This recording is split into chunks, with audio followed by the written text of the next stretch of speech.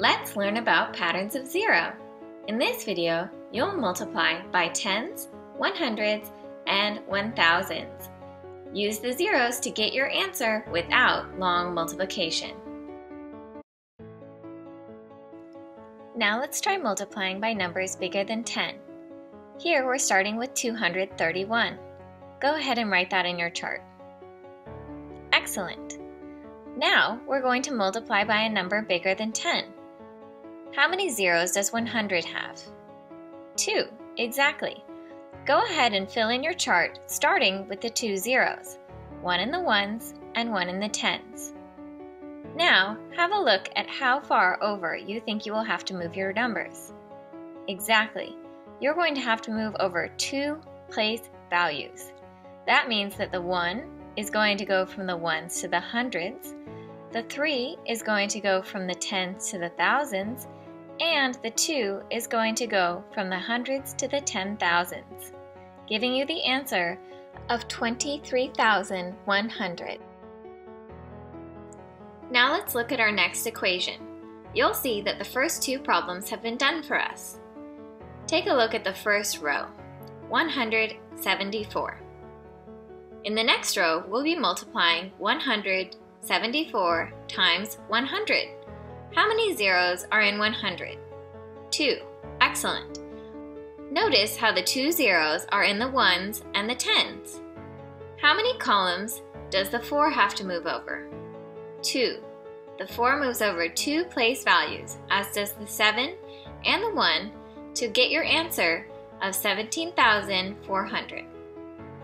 In the next row, we are multiplying 174 by 1,000.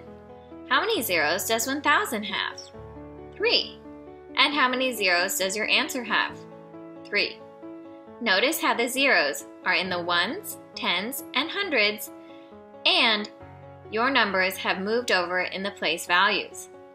Notice how we are multiplying 174 times 1,000, not 17,400 times 1,000.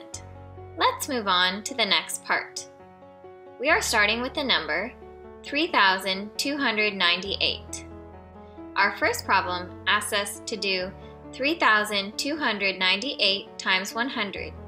How many zeros does 100 have? 2. Excellent. Put them in the ones and the tens column. Now we're going to have to shift the numbers over 2 places. The 8 moves from the ones to the hundreds, the 9 moves from the tens to the thousands, the 2 moves from the hundreds to the 10,000s, and the 3 moves from the thousands to the 100,000s. Your last problem asks you to multiply 3,298 times 1,000. How many zeros are in 1,000? 3, exactly. Put them in the ones, tens, and hundreds column.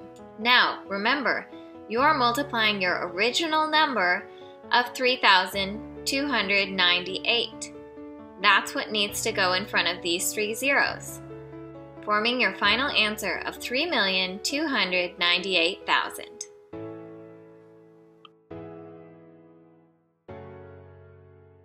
Now let's look at the patterns of zeros method with numbers other than 10 and multiples of 10. Here, our chart is asking us to multiply by 6 or by 60.